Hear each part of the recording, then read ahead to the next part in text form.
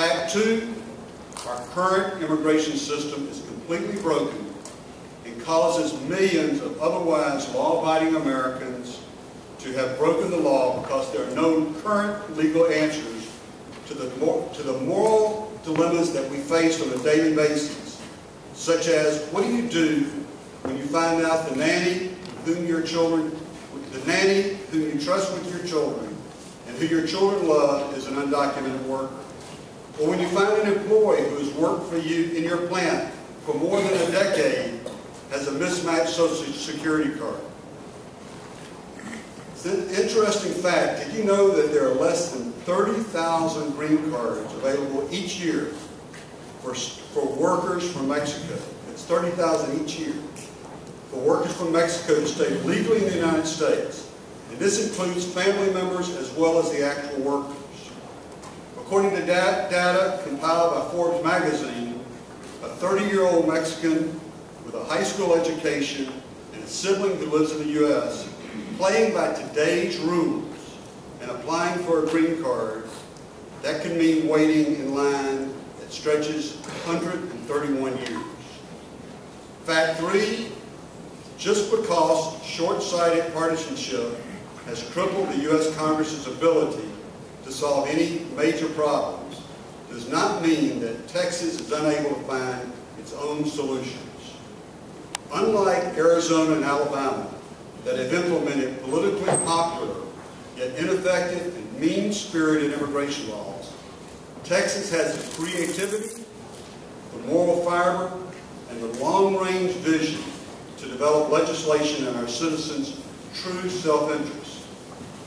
Today, in my opinion, our governor has the power, with the stroke of a pen, to establish programs to document and tax undocumented workers, and bringing these hardworking Texans out of the shadow economy while raising billions of needed tax dollars.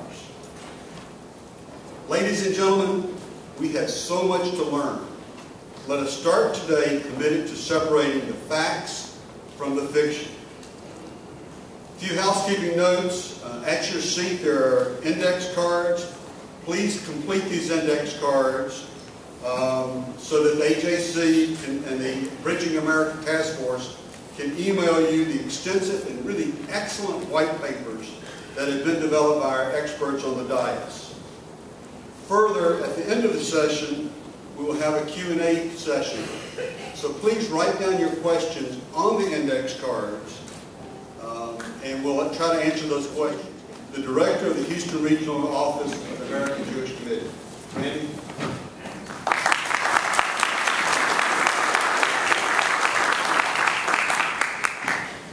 Mike, thank you, and to Mike and Marcia Nichols, who have co-chaired this summit and working on it with this Bridging America Task Force. Thank you both very, very much, and Dr. Klineberg also for your engagement. How we got here, yesterday the Ford Foundation announced for the third year in a row a $500,000 grant to the American Jewish Committee for its endeavors working on Latino-Jewish relations as well as substantive immigration reform efforts. Houston was one of the first 4 cities in the United States just over 2 years ago, where we brought together business leaders, faith leaders, educators, law enforcement, and other stakeholders. And it was the first time everybody sat in the same room to discuss the issues of immigration reform and how to get there.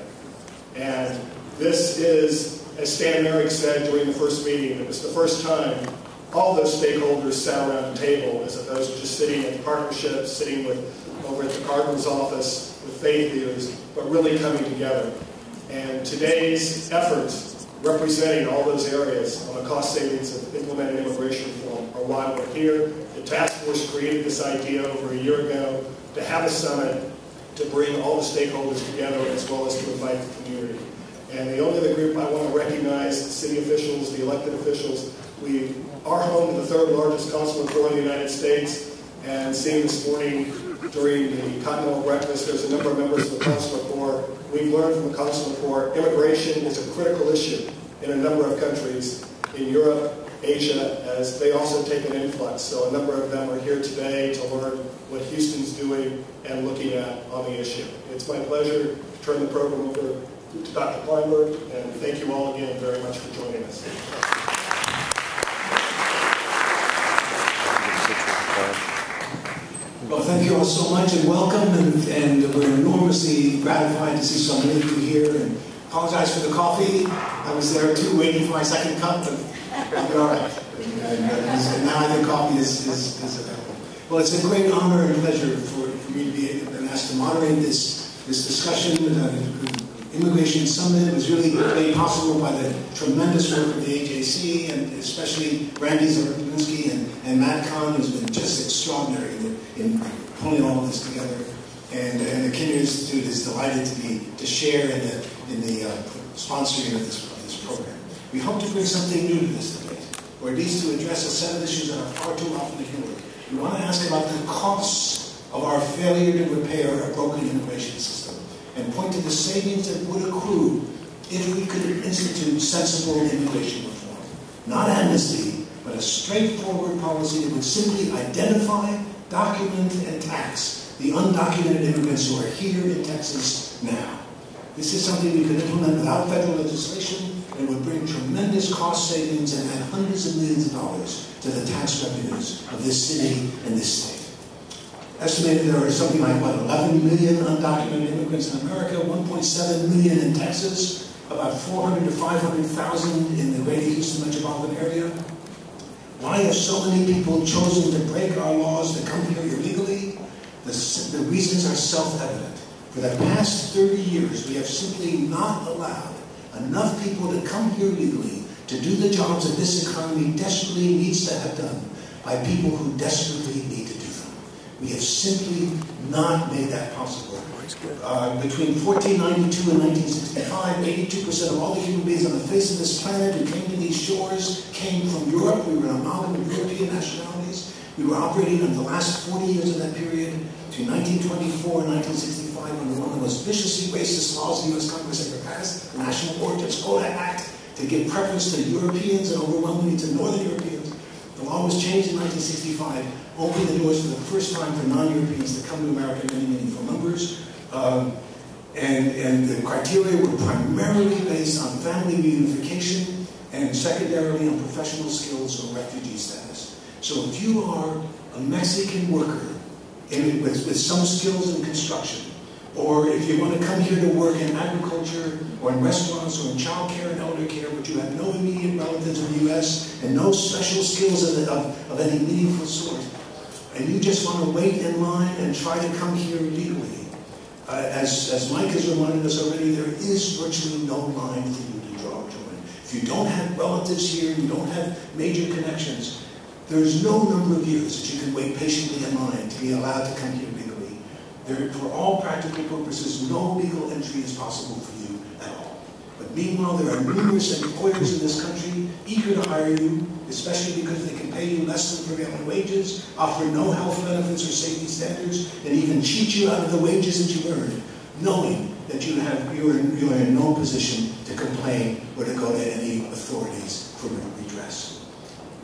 Immoral and unworthy of a great people as this system is, and what it does to innocent men and women. What we hope to explore this morning is the question of what our policies are doing to the rest of us. What is the impact of these policies for us as ordinary, normal Texans going about our daily business, trying to support our families and trying to raise the taxes that are needed to provide for the public good? What does it cost us in lost revenues from the 130,000 undocumented workers in the Houston economy who are out of the system and don't pay taxes? What does it cost us in funds and safety when our law enforcement agencies are diverted from arresting violent criminals by having to hunt down people who pose no threat to anyone? What does it do to what does it cost us in having to provide essential social services to workers and families who would ordinarily qualify for federally funded programs, but are ineligible because of their status and in desperate need that we have to respond to?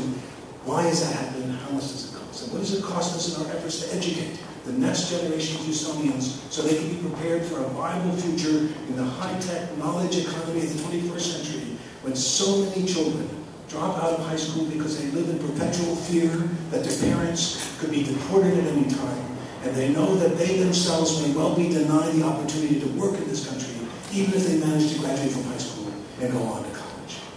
We have assembled a really remarkable group of people here who have agreed to come and to help us think through and to try to give quantitative, objective measures to what are the costs and how do we measure those costs in these various areas. And I think you know them almost without introduction, but let me name all of them in the order in which they'll speak. And then, as Mike said, we'll have an opportunity for questions and discussion. And as you think of questions, write them down so that you'll have them available during the question and answer. We are honored and delighted that Larry Kellner is here to talk about the areas of business and jobs creation. Larry, as you all know, is the chairman, I guess about to leave as chairman of the Greater Houston Partnership. He had been the CEO of Continental Airlines. He's now president of Emerald Creek Group, a private equity firm based in Houston.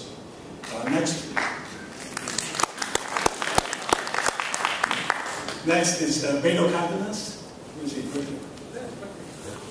who is practicing attorney with Vincent Elkins, had been chief aide to Senator K.B.L.E. Hutchinson, and a leading expert on immigration issues, and will talk to us about the impact on law enforcement and the issues of safety that come from this new reality. David Lopez is here. Delighted he is of course the fellow for he is the president and CEO of the Harris County Hospital District, fellow of the American College of Healthcare Executives, and no more greater expert available to help us think about what are the implications for healthcare delivery systems in this county. Followed then by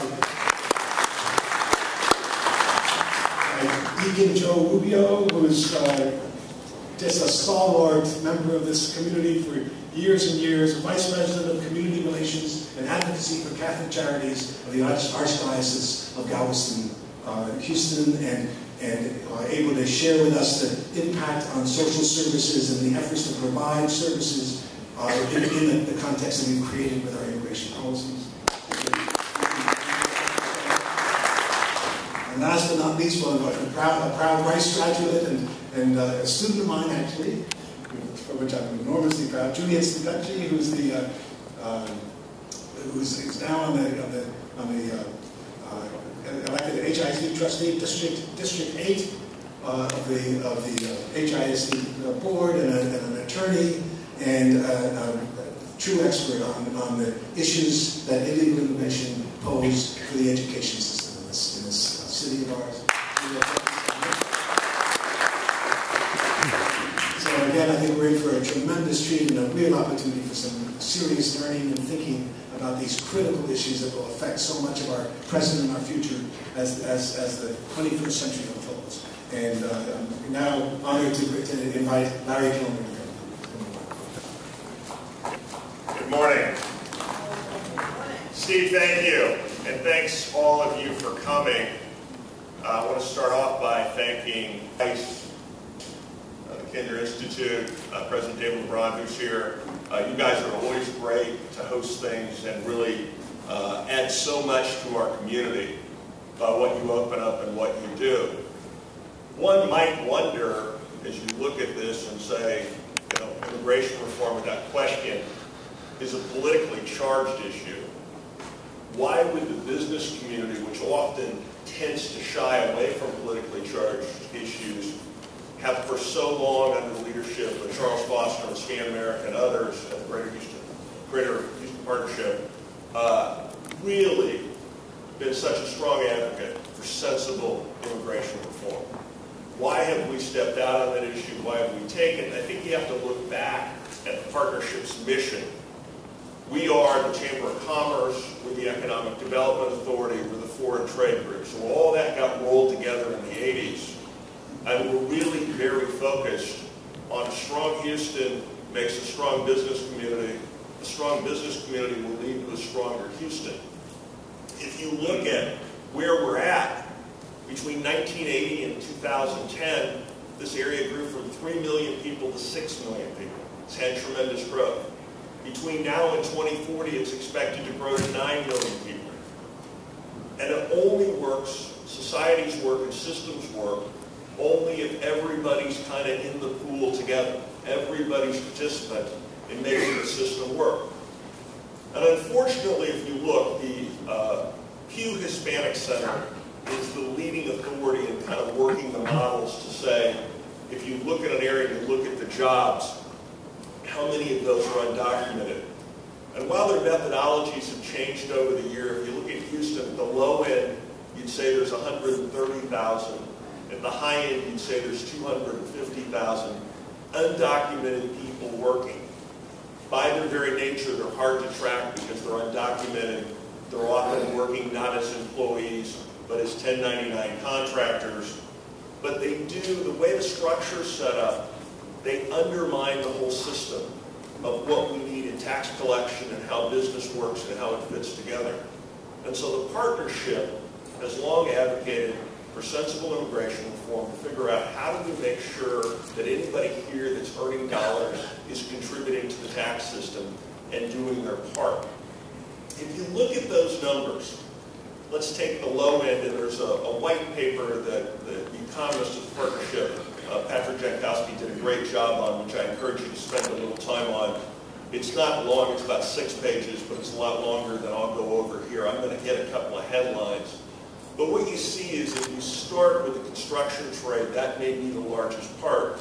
But as you dig through it, it undermines a lot of parts of the economy to have people who aren't part of the system and who aren't working in the system. And it also undermines the tax structure. And I think all of you have heard where we are as a state and at the federal level for revenues. And so clearly you need that tax base. You need everybody contributing at every job, contributing to that tax base. They're going to live here and use the services. And we've got a system that actually works against that today. And so if you look at some numbers, if you look at the white paper, the other headline number, $1.4 billion per year in taxes just for the Houston region. So let's think about those two numbers for a second. 130,000 at the low end, that's 3 Minute Maid parks. So just think of the crowds and the traffic when you go to Minute Maid. Think about filling that up 3 times every day and all the traffic coming in. That's the amount of, that's the size. It's a big problem. This is not a small issue. The low end of the scale, it's a very big issue. Then if you think about just the Houston region, just our 10-county region, $1.4 billion in federal and state tax dollars, primarily federal, but also some state dollars. If you roll that up, every second of every day, while we're sitting here, every second, that's about $40. $40. That's unpaid taxes not coming into the system. It's a system that's designed not to allow for it. And so if you go back to the partnership's mission, we're big believers. First of all, the partnership has 2,100 members.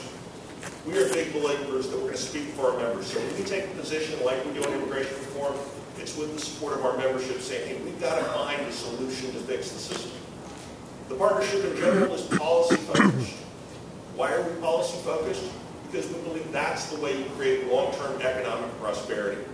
All too often, we're worried about measuring the next quarter or the next year. Partnerships taking long-term views, whether it's immigration reform, whether it's how the city ought to balance its budget, whether it's on education, which Juliet will talk a little bit about the impacts, whether it's in helping the medical center and healthcare. We've taken a number of policy positions, but sensible immigration reform has been at the top of that list. A couple of things: education, immigration reform, quality of life here, transportation, those core issues, because we believe it's vital to find a solution to that, to make the system work for everybody. And we've got a system that's broken. The system stays broken because it's a politically charged issue, and people don't want to look at it and actually have to compromise to find the solutions. The partnership's view is, it's like any business issue.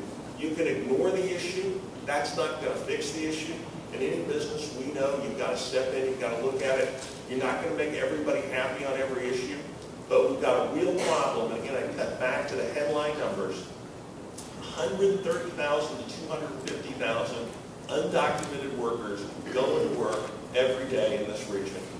And $1.4 billion, $40 a second in taxes not going into the system because we're not addressing the issue.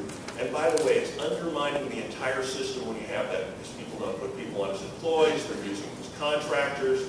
We've got all kinds of issues with documentation. As Steve was mentioning in the beginning, people have employees, they've got all the proper paperwork, all of a sudden they find out it's not a valid Social Security number. We've got a lot of challenges. We've got to find a way to fix the system. We've we've got to find a way to make sure everybody who's here has a chance to contribute to the system. We can't have a system that doesn't allow you to do that.